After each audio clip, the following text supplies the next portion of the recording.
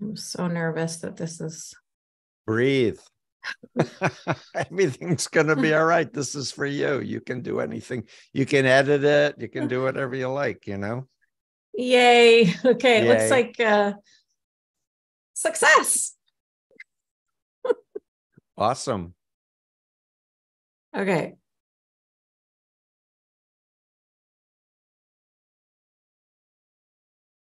It says live, but I don't see recording. So you may want to hit record.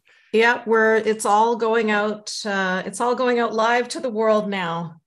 Okay, so thank you everybody for joining me for this very special episode with Dr. Steven Hassan. As many of you have probably noticed at this point, this is my first time going live, so I'm just, a novice at this. I want to check, Yasmine, are we recording yet? Yep, it's going live on YouTube. It. Oh, okay. Yeah, it'll be. I haven't done it either on YouTube, so forgive me for interrupting. No worries. Hopefully everything will go well. So Dr. Steven Hassan is a mental health professional and expert in undue influence tactics used by authoritarian leaders and destructive cults. His expertise includes harmful influence in cases of destructive religious and political cults, human trafficking, extremist and terrorist groups, one-on-one relationships, families, parental alienation, mini cults, therapy, self-improvement groups, professional and institutional abuse, corporate and multi-level marketing programs, and harmful belief systems. He is the author of 4 books, including Combating Cult Mind Control, which we will be talking about a lot in this episode, Freedom of Mind, and The Cult of Trump. He is a translated author with 10 books in 10 languages, with books in 10 languages. His online video courses are Understanding Cults, The Basics, Understanding Cults, a foundational course for clinicians, and he is the founding director of the Freedom of Mind Resource Center, which provides training, consulting, and support to individuals who are struggling to leave or to recover from a cult, and to families and organizations that are concerned about cult behaviors. Welcome, Dr. Steven Hassan.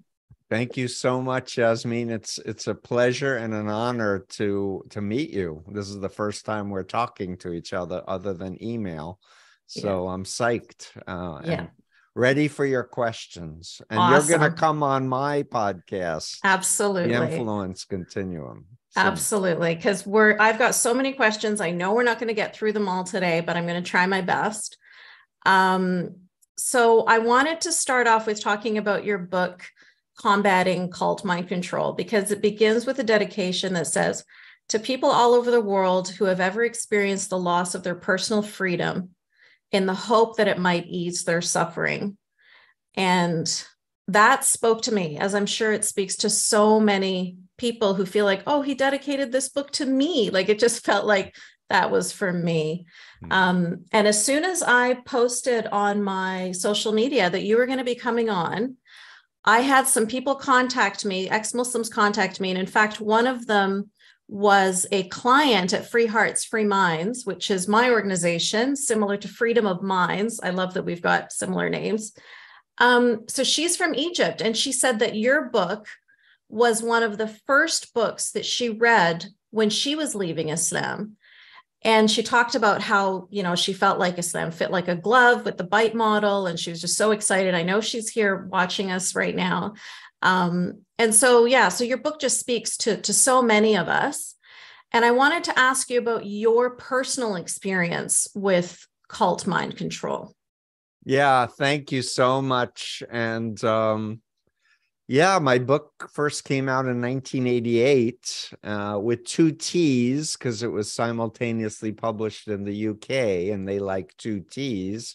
Mm-hmm. And it needed to be updated. And it took me 27 years to buy the rights back. And then I updated it because it was written way before the internet and so many things had changed. And I added people born into undue influence and authoritarian cults and trafficking and extremist groups and online recruitment. Very briefly, I'm an old fogey. I'm 68 years old, but when I was 19 and I thought I knew everything, I was a creative writing major at Queens College in New York City. And I'll add, I grew up 1.3 miles from Donald Trump, but he was in the wealthy part across the way. And my story is I was raised a conservative Jew, not looking to join anything, liked writing poetry, liked playing basketball, liked going out with girls. And I thought of my future as maybe getting a master's and teaching English or creative writing. But my girlfriend abruptly dumped me, and I was blue, and I was at the cafeteria, and 3 women flirted with me, lied to me and said they were students, lied to me and they said they weren't part of a religious group. But long story short, I was deceptively recruited and indoctrinated into the Moon cult, the Moonies. And they have hundreds of different names, but the head of it, who's now deceased, Sun Myung Moon, claimed to be the Messiah, claimed that Muhammad had blessed him in the spirit world, and Jesus came and asked him to finish his mission, and the group was going to change the world and establish the Garden of Eden on earth. And essentially, I underwent a mind control experience. But the tricky thing was I didn't understand what was happening to my mind. Mm-hmm. And now in retrospect, my mind was hacked, and yep. and for me, I was chosen maybe because I'm 6 feet tall, maybe because I had a lot of hair then, maybe because I was a good speaker, but I was chosen by the leadership to be a leader and personally groomed. And Moon would have us leaders in these private meetings where he'd talk about how democracy was satanic and how we need a theocracy to rule the world and how we were going to infiltrate Congress and control the government.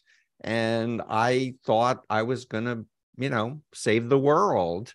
I fell asleep at the wheel of a fundraising van 2.5 years later and needed to be rescued by emergency technicians because I had driven into the back of a tractor trailer truck at 80 miles an hour and was in insane amounts of pain. But it led me to the hospital, away from the group, away from the constant indoctrination. I should add, I was sleeping 3 to 4 hours a night, 7 days a week, worked for no pay. But it was in that context of being in the hospital that the real me reached out to my sister, Thea, who had never said I was in a cult or brainwashed, unlike my older sister, Stephanie, or my parents, who said I was in a cult. So they were satanic, and I was instructed to, keep myself pure and keep these evil spirits away from me and not tell my family where I was. Long story short, my sister said, come, you have a nephew you haven't met. I'll take care of you. And I made her promise not to tell my parents because we were afraid of deprogramming. But in fact, she told my parents, and there I was. They took my crutches away and they said, we want to talk to you about your involvement with the Unification Church. And I started chanting, crush Satan, glory to heaven, peace on earth, over and over again, because that's called thought stopping, by the way. Yep. It's a specific behavior mod technique that many cults use. Mm-hmm. And, to keep myself pure and centered, etc. But the turning point for me was my father said, how would you feel if it was your son, your only child, your only son, who met a group of people and disappeared, met a controversial group and moved out? How would you feel? And he started to cry. And my father's the old school, men don't cry thing. And it touched my heart. And for a moment, I stepped into his shoes and imagined the last 2.5 years, what it would feel like to be a father whose son had a radical personality change and dropped out of school. And I said, I'd probably be doing what you're doing now. Of course, as a Moonie, I had been brainwashed that it was the communist media that had programmed him against Father and the Unification Church. But I was so confident. You have to understand this. I was a fanatic. I was such a good member and leader that I thought nobody can talk me out of following God.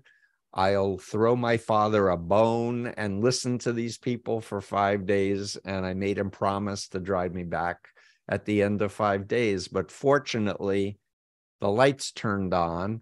And there were several key things that I'll just mention briefly before we move on. But in the Moonies, Chinese communism and Russian communism was Satan. Like, we were God, they were atheists, they were satanic.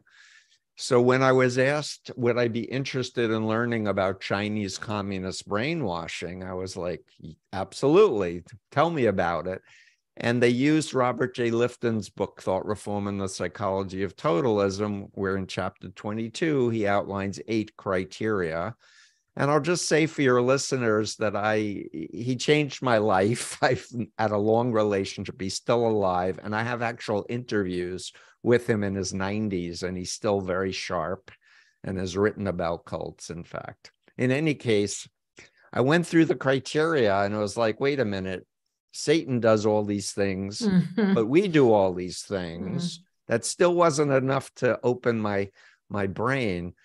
The thing that got me to open my brain was the next day, they handed me a speech printed by the cult and said, what do you think about this?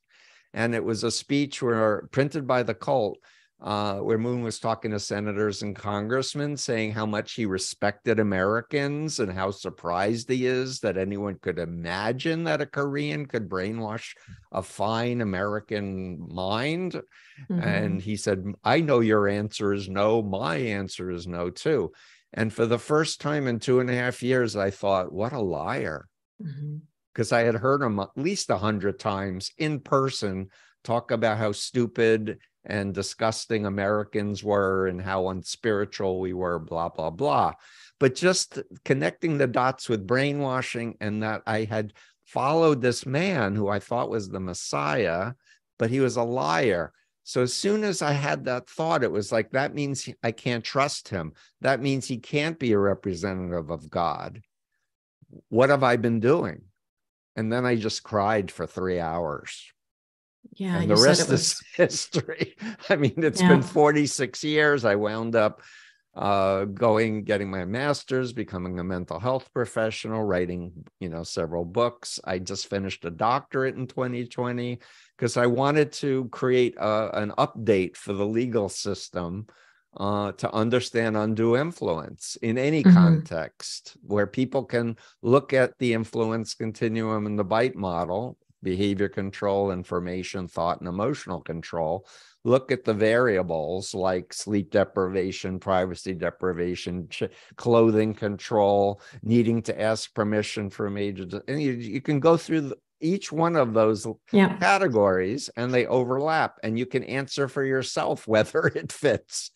And honestly, I just want to say this to you, Yasmine. In reading your book Unveiled, I feel like it was just peeling back another layer of understanding of the magnitude of undue influence. And I relate it to the last 2 years where I was approached by Cindy Blackstock, who is a social work professor and CEO of the First Nations Children and Parents Caring Society in Canada, dealing with Indigenous people. And of course, they had found all these bodies at residential schools.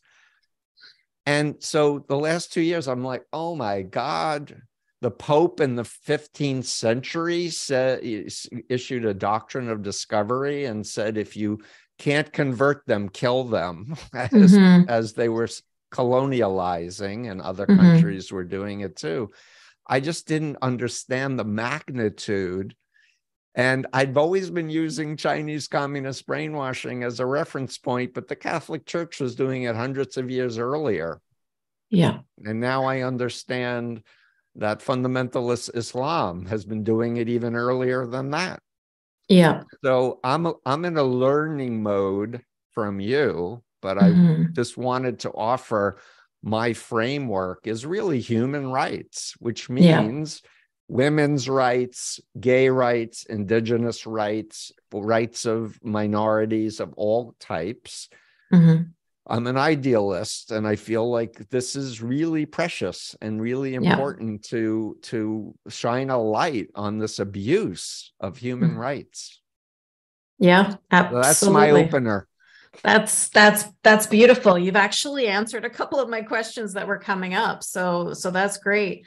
Um, I definitely agree with you. Even when I'm watching Leah Remini's documentary about Scientology, I'm like, this L. Ron Hubbard guy is so much like Muhammad, like, or so much like Jim Jones. Like, it seems like they all have so many things in common. And I'm reading about this, this Moon guy, and, they seem to all follow the same playbook, but there is no playbook. I don't know how they've all figured out how to hack the human mind. They're all copying each other, all learning from each other.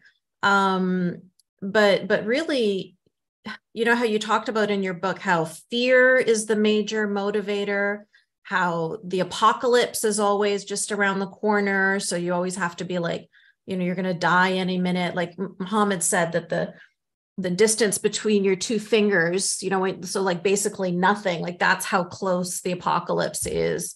Mm-hmm.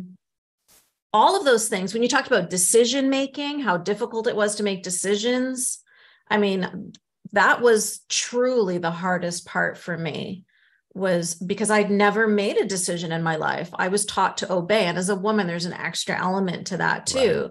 where you just obey. You do not think, you do not use your mind, you do not make decisions. And so when I was on my own with me and my daughter, just the most mundane things that other people wouldn't struggle with because they're used to making small decisions their whole life, like what clothes to wear. I never got to decide that. It was really, really Yeah, difficult. so let me just comment that as a mental health professional, there are two major categories of clients that I see. People like yourself who were born into an authoritarian family, in an authoritarian religion. Yeah. And versus me, I was 19 when I was recruited. So I had a framework of identity and preferences, and I knew how to make decisions beforehand. Mm-hmm. So there was anyone who's born or raised in childhood has a much bigger task in terms of finding out, who am I, what do I like, what I don't like, is it okay for me to do X, Y, or Z? Yeah.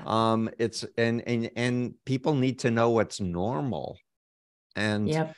and I do want to say, back to your cult leader playbook thing, that we now see the universal profile of mind control cult leaders is malignant narcissism, Oh. which isn't just narcissism, and narcissism is on a continuum, but malignant narcissism. By the way, Eric Fromm is the person, the social psychologist who invented this term. But the malignant part, they think they're above the law, they're Mm-hmm. pathological liars, they Mm-hmm. sadistic, paranoid, threaten people, harass people, silence people. So there's literally a list on Mm. freedomofmind.com under Learn About Undue Influence. You can get a PDF of my influence continuum. You can get the large list of the BITE model of mind control. And then we have all the characteristics of malignant narcissists. And one more thing I want to add to it is that way after I got out of the cult, and there had been a congressional subcommittee investigation into Korean CIA activities in the United States. There were two high-level people who defected, And so there was this congressional investigation that I gave over all my internal documents to and cooperated. But what I came to understand is that the CIA set up the Korean CIA, and the thinking at that time of the Cold War was kind of the ends justify the means. Well, North Korea is brainwashing people. There have been 2 coups in South Korea. We need to stabilize it. We need a dictatorship, basically. So they set up this intelligence network, and they picked a proxy group to be a front for victory over communism, where they were doing brainwashing of South Korean dissidents. And that was the Moonies. And then when Americans were fed up with being in Vietnam and realized they'd been told a whole host of lies and that innocent people were being killed, etc., they decided to bring the Moonies to the US to try to counter the protest movement. So that was the context where I was recruited, was this effort to try to get right-wing college students to say, we need more weapons and we need to fight these evil communists. So in other words, what I'm trying to say is, yes, there's religion abuse, but what we're now, the way I think about it is Russia, China, Israel, Iran, all the major state government, the United States, of course, have been researching mind control and brainwashing, MK Ultra, etc. And they haven't told the public this exists, that's real, that people's minds can be hacked, except you can look at politics and go, holy mackerel, people believe lies and they're confident about them. And it's a demonstration of just how big with the digital world that we live in, and how the internet platforms are not protecting people's well-being. They want to make us addicted and sell advertising time, right? That people are getting brainwashed online, and they're losing their soul, they're losing their conscience. They're like, wait a minute, I'm sitting with my friends and everybody's on their cell phone. It's like, what? Like, turn off your phones and like be a human being with each other. Like that's reality. Digital reality. I mean, I love that I'm talking to you now, but it's not the same as being in the real world with you. It's definitely not the same. And also, I think that you and I were lucky enough to live in a world where we didn't have these devices in our faces all the time. We didn't have this crutch. So we learned how to connect with each other and understand each other and to feel each other's energy, and in a way that you lose that when you're just text messaging or, sending emojis or whatever. You're not getting that human connection in a genuine way. It's just a 2D fake. Yeah. Yeah. And I did an interview for my podcast with a very renowned Harvard psychiatrist and social neuroscientist who published a book called Rewired: Protecting Your Brain in the Digital Age. And it's a very important book because he goes through all the research of all the deleterious effects on the human mind, starting with babies. And the research and I think it's the American Academy of Pediatricians says, don't let your kids under 3. So crazy you have to say that, under screens. 3. Yeah. And limit and monitor where they're going, because there's so many bad actors on the internet, predators, sexual stalkers, traffickers, as well as extremist groups recruiting. So the human mind did not evolve to be online. This is a new thing that we're living through, and we have to start using wisdom in making decisions, and not just like, what can we make the most amount of money from, or what we can do to, manipulate votes. Yeah.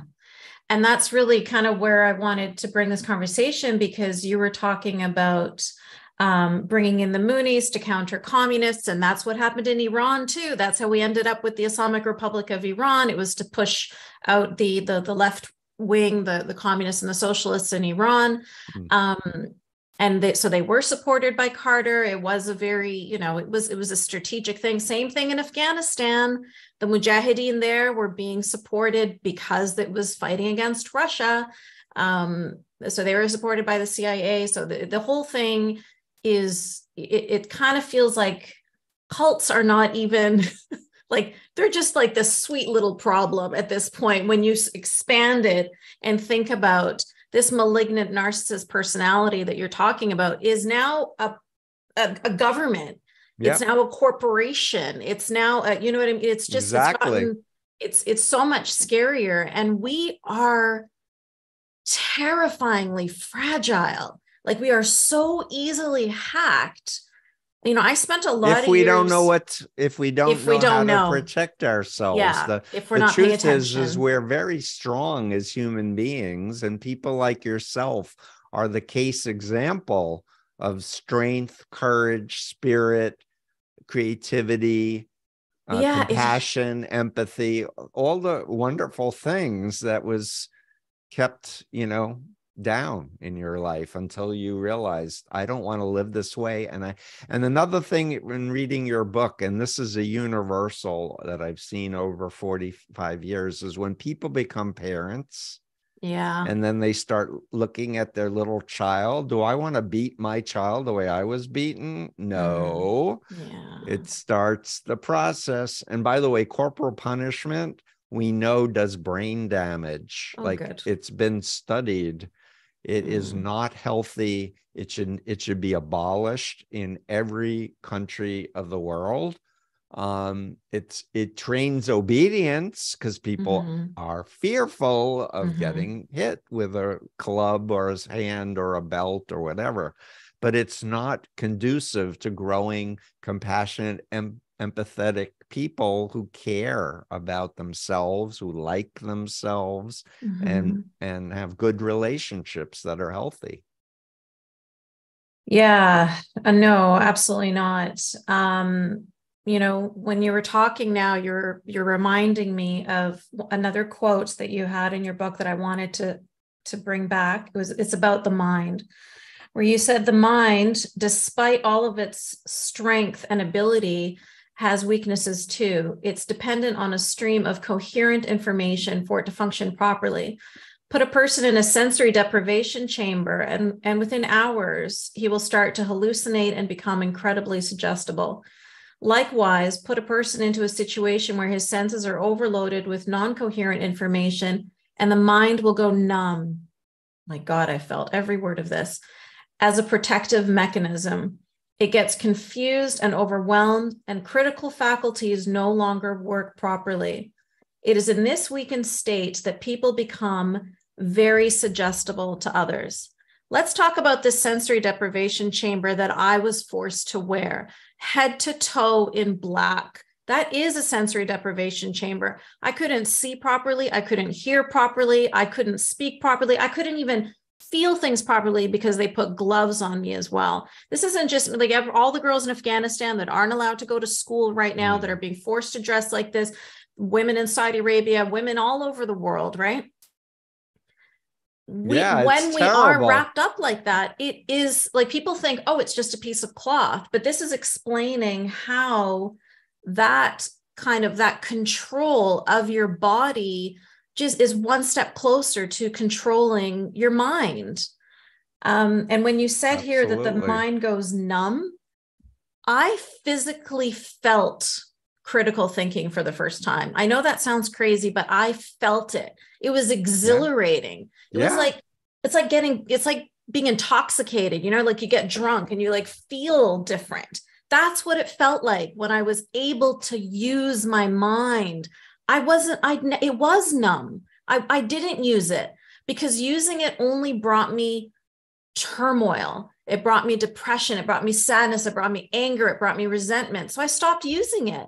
You just go numb. You have to go numb. It's survival. It's survival. It really is. And you use the elephant story about how a young elephant can be trained to believe that it can't break through its little chain when it grows up because of Mhm. it's learned helplessness in a sense, right? Yeah. Yeah. But I just want to compliment you again. Like, you're living proof that if anyone's listening to this and thinking, oh, it's hopeless, so and so Mhm. will never wake up, they've been brainwashed and they'll never come to their senses, it's just not true. But critical things, well, and you said in your book, meeting outsiders who are kind and thoughtful, and they're supposed to be evil, Yeah. but you found them warm and Mhm. thoughtful and respectful. And I can't tell you how many of the people that I've worked with over decades say the same story. The neo-Nazi who has the Jewish Mhm. employer who offers him half of his sandwich because he sees he doesn't have any lunch. Mhm. And it starts the dissonance of, wait a minute, Yeah. Jews are supposed to be selfish and evil and this and that, and he's being nice to me. What's up with this? The black woman at McDonald's, when I go, smiles at me and is warm to me, when my own people are so angry and hateful. Mhm. And then when he had a kid, it was like, okay, time to leave. Yeah. Yeah. Yeah. It was interesting how many people I've spoken to over the years who've also told me that having the kid made a big difference. And it wasn't just people leaving Islam. It was this one woman who she's Jewish, but she was born and raised in Russia. So she was lucky to have sort of her Jewish community, so she could separate herself Mm. from the propaganda around her. But once she had a daughter and her daughter started to go to school and coming home and talking about how much she loves grandpa Stalin, she was like, okay, Right. we got to get out of this country I now. want Like, to I want to share a quick story. So when the Soviet Union fell, I mhm. was asked to come to Moscow to teach about cult mind control, because every Western cult in the world was going into Russia to recruit all the vulnerable population. So I'm teaching Wow. psychologists, psychiatrists about my models, and they're looking at me going, Dr. Hassan, do you understand you're describing the whole system of pedagogy of the Soviet Union? Do Mm, you understand we would put dissidents in psychiatric facilities because they were mhm. questioning the regime? Oh, you are counseling us. To which I said, if the shoe fits, like, this is the model.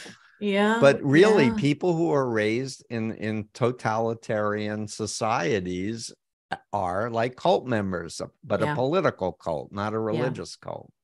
yeah, yeah. And one of the keys that you spoke about in one of your chapters, the keys to getting out.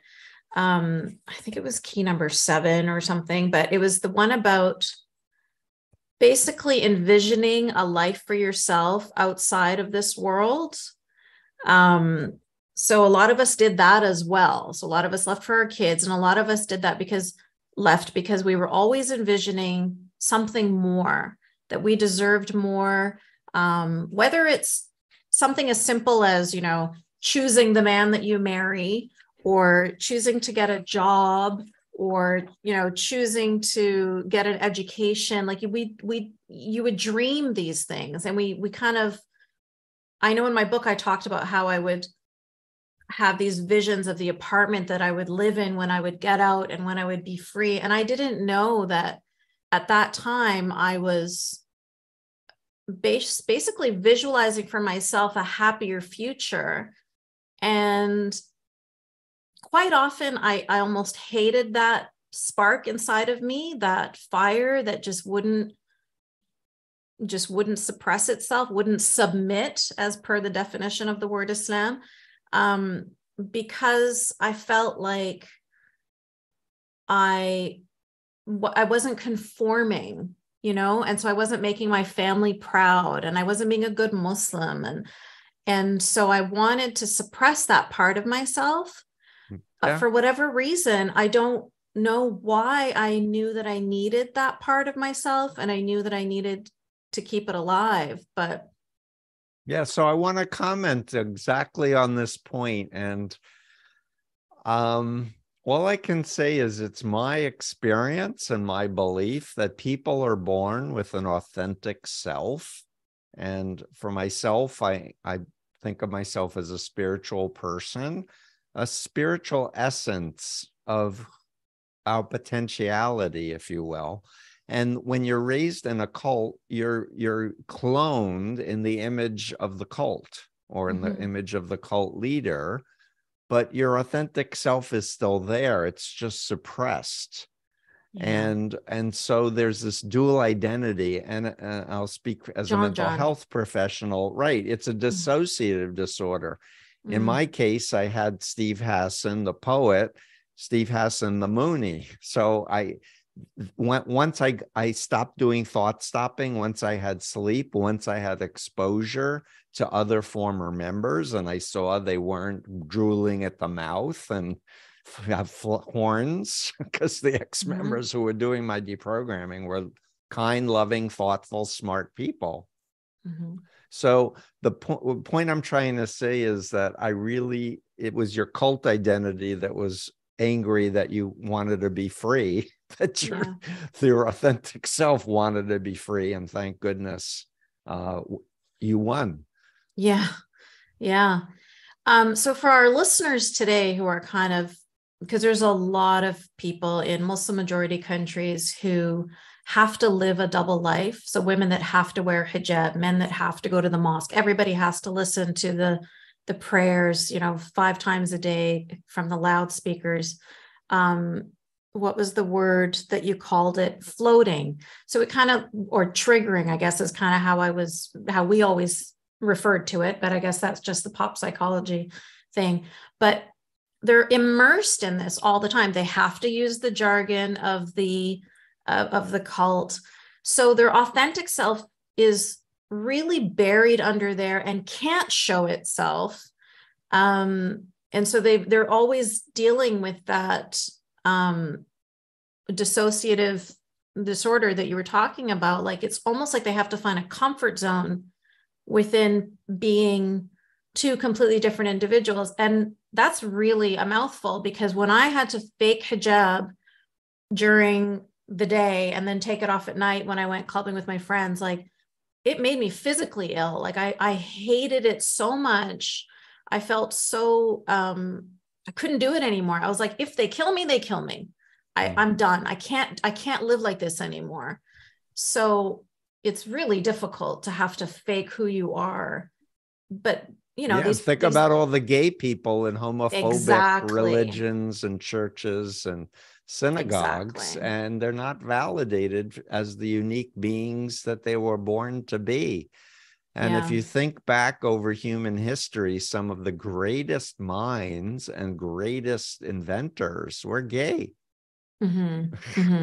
It's just like, there's a value to being out of the system that you're raised in, to think differently. And but I mean, I really am an idealist, and I think about religion, and I think about it on a continuum. I try to avoid all or nothing characterizations, because, for example, I belong to a progressive Jewish temple with a female rabbi, and in Israel, they don't respect anyone except Orthodoxy. So, they don't like women praying by the wall, the Western Wall, etc. We're gay friendly, we're progressive, we do social justice, and half the congregation doesn't believe in God, but it doesn't matter. We love the culture, we love the traditions, we love the community, we love to be there for each other. Personally, I love singing, I love the praying, I love studying Torah, but the way we study Torah isn't to take it literally, because and that's where a lot of fundamentalists get it wrong. The Torah has been supplemented by rabbinic interpretations for hundreds of years, and in the Jewish tradition, they fight with each other theologically of what the meaning of the text is. And the Mm-hmm. way I was taught is we should reinterpret it the way it fits for us in the modern day. So it's not this, encased in concrete from, thousands of years ago or 700 years ago. It's a living, breathing thing that we choose to use to live a better life. So that's my little speech about that. Yeah, no, I totally agree with that. And I think that's a very sort of evolved way of looking at things. I really hope that one day Muslims are living in a world where they are allowed to think and feel differently than what is prescribed of them. But unfortunately, as it is right now, that's well, especially in the state run countries where it's yeah, Sharia law is the law, yeah, that's just oppressive. yeah. But I'm always looking at situations and thinking, how can I help improve it versus just Mm-hmm. labeling it and Yes. saying it, that they're evil forever. I was considered evil by a lot of people when I was a Mm-hmm. Moonie. I was a right-wing fascist who thought that, we should, infiltrate the government, etc. I wasn't a bad person, but I had Mm-hmm. really toxic indoctrination. Mm-hmm. And that's I one don't. reason why I'm so confident in helping people get out of things, just how far gone I was. Yes, that is a huge thing. Like when in your book, you spoke about, I forgot his name, but your mentor and how he said to you, like, this is all theoretical for me, whereas for you, this is real. Like you lived this. And that gives you a level of empathy and understanding that you can't get in a book. I mean, you can tell by your reading your words, you get it in a way that somebody who studied this wouldn't be able to get it. They just wouldn't be able to. I mean, that's not a judgment on them. It's just like that's just human nature. No, his name was Robert J. Lifton. He's written many different important books about losing reality, destroying the world to save it. There's many, many books, but he changed my life because I called him up. He was at Yale. And I said, Dr. Lifton, your book saved my life. He said, which book? Oh. And I said, Thought Reform and the Psychology of Totalism. No kidding. He said, that old book? Mm. Why? And I said, I was in the Moonies. I really would like to tell you about my experiences. So he said, yeah, come over. And so I'm telling him what was done to me and what I did to other people. And he looked me in the eyes and he's like you said, he said, I've just learned this secondhand, but you've Yeah. lived it. They did it to you and you did it to other people. And what you're describing is far more sophisticated than what I studied. You should study psychology. And there I was with a cast from my toes to my groin with my crutches, college dropout, ashamed, embarrassed, confused, like, who am I? What do I believe now? Like, I had to start over again. Like, what do I believe? Anyway, he did what's called a therapeutic reframe.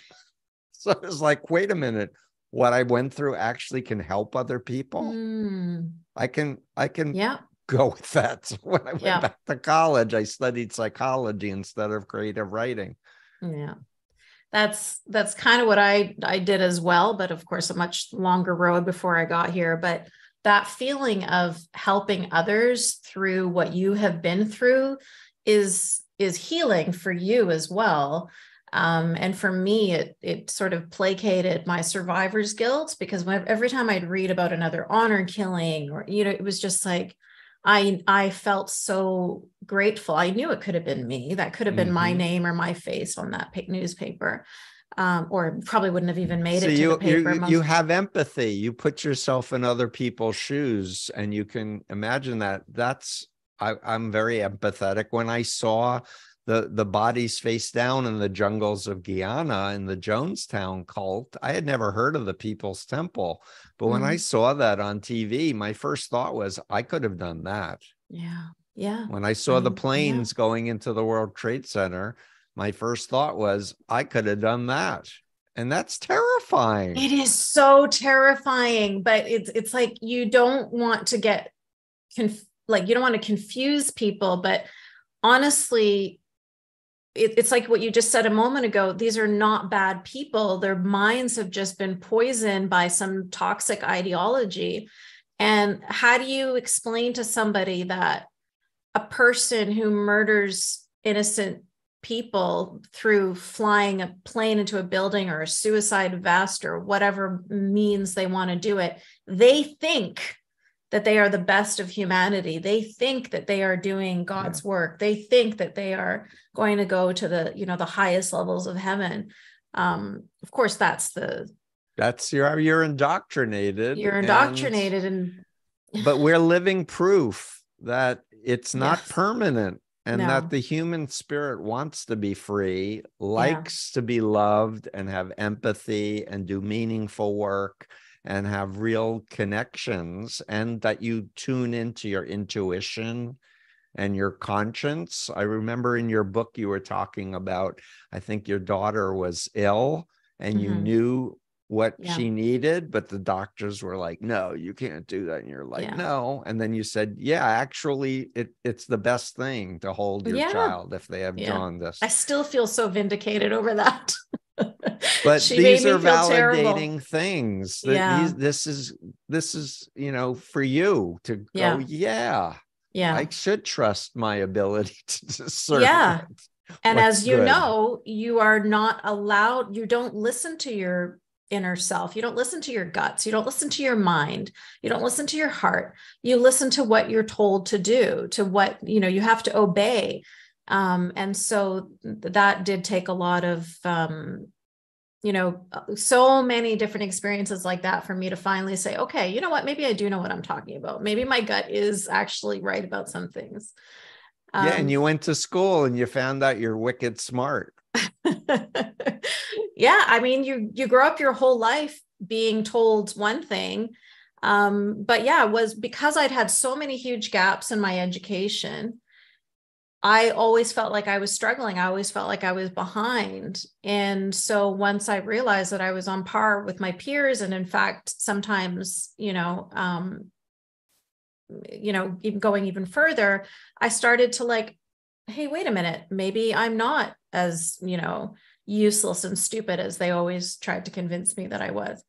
And that's you had a horrible family upbringing. Oh my God. And I did, but turned upside down and beaten on the bottom of your feet. That's torture. That guy should be arrested and put in jail. Well, according to the Canadian government, that's just my culture. So that's my luck. That's where I'm trying to butt up against the existing systems and say, hey, actually, we have laws against trafficking, sex and labor trafficking. Let's look at fraud, force, or coercion, and let's apply it to any context because it's a human rights violation. That's what my whole doctoral dissertation was attempting to do, is to say, this is science now. This isn't just anecdotal stories about mind control. And we're living in a world right now where people are being deliberately polarized against each other in information warfare and cyber warfare by authoritarians that want to distract us from, just using oil frivolously, not caring about the planet and the pollution that's taking place, that we could totally change if we are free to exercise our understanding. Or maybe it's just to make money off of us. Like there's all different, whatever their motivations are. But at the end of the day, it's not because they care about us or because they want what's best for us. So social media is really scary in that way. But, doing things like this, like getting our voices out there, reaching Saudi Arabia, reaching Somalia, reaching Pakistan, you know what I mean?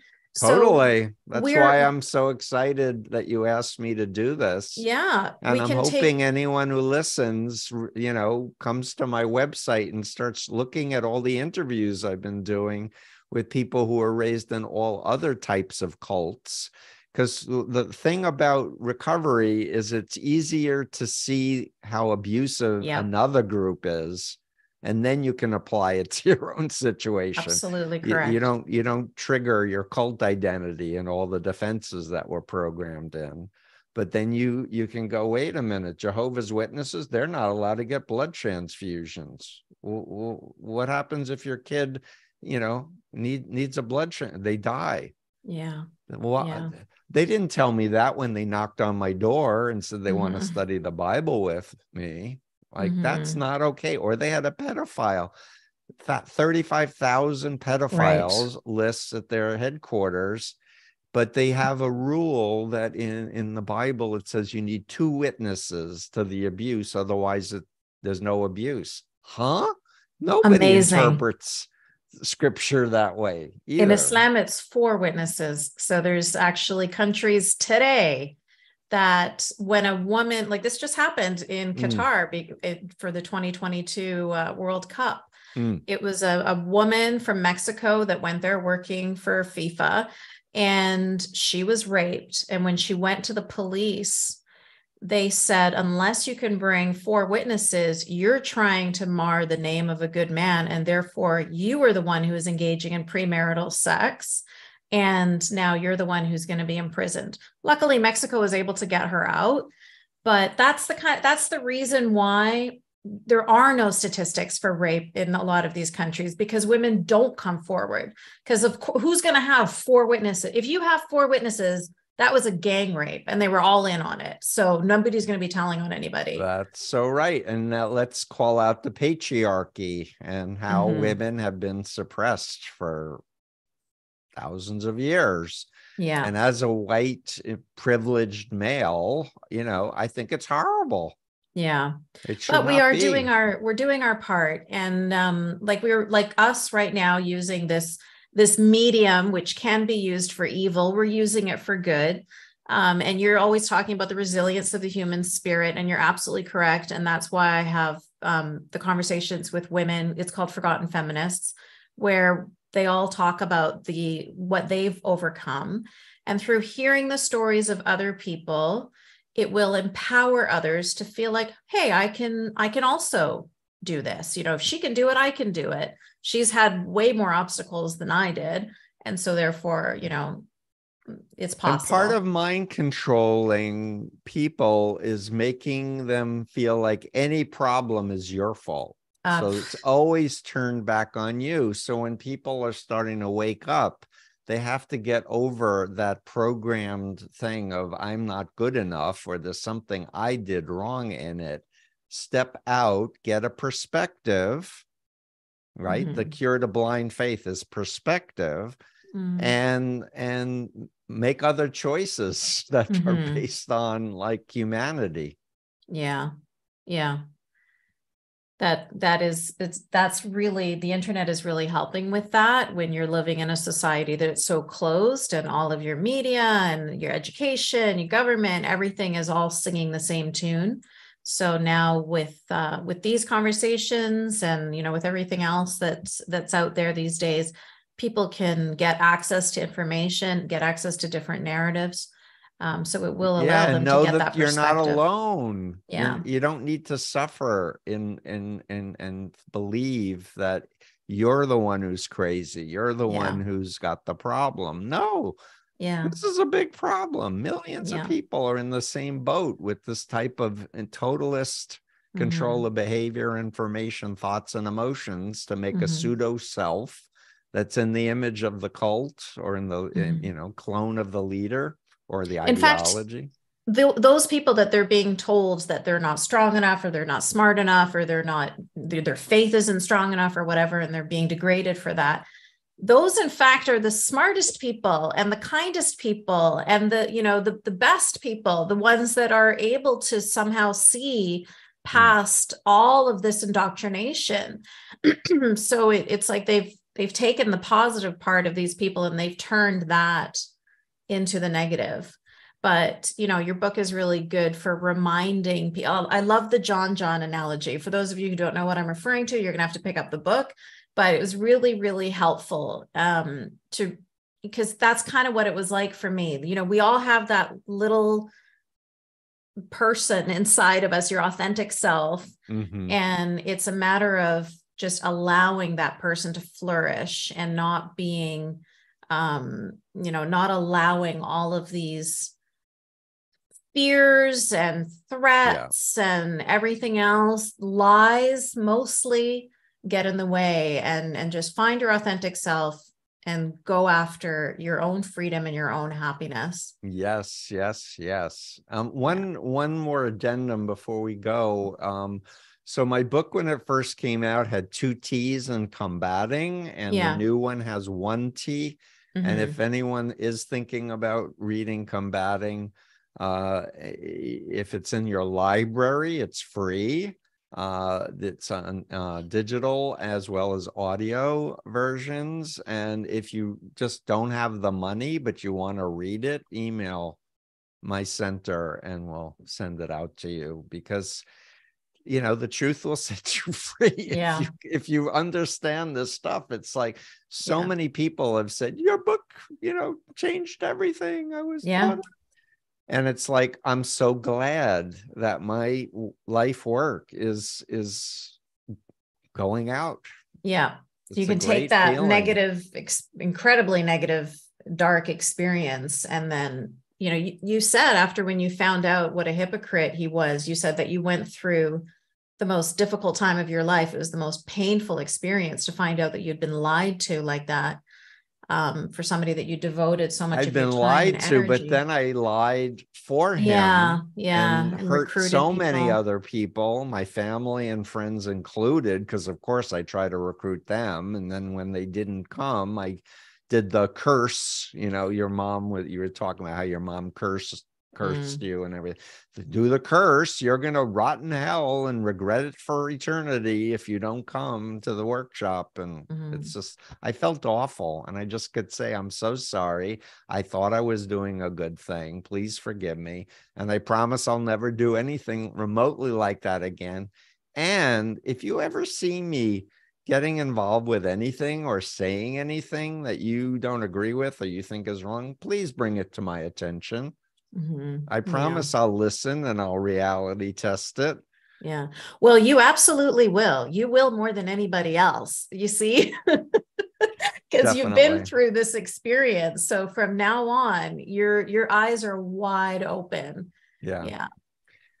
So I'm going to need to go soon, Yasmine, unfortunately, but I'm looking forward to our next conversation on my podcast, because I want to bring you to my audience. And of course, we'll share the links to my audience of this, because I think we covered a lot of important points. And I just want to add my voice of support for women all over the world who are oppressed, and anyone who's in a religious group that oppresses their true self. Like, find your power, connect with others, feed your mind with information and that you can use to think and evaluate, because life is precious. Yeah, that's beautiful. Thank you so much, Dr. Hassan. I really appreciated you spending this time with me, and I look forward to coming on to your podcast as well. Great. Thank you for everyone for joining us.